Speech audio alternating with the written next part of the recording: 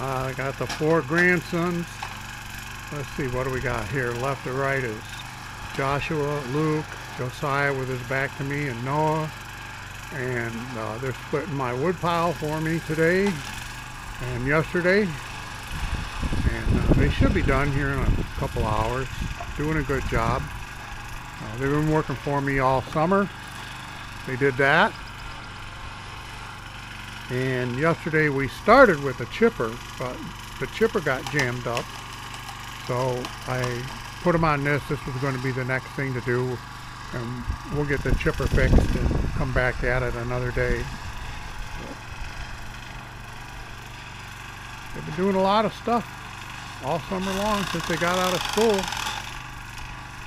It's been worth it to me and worth it to them.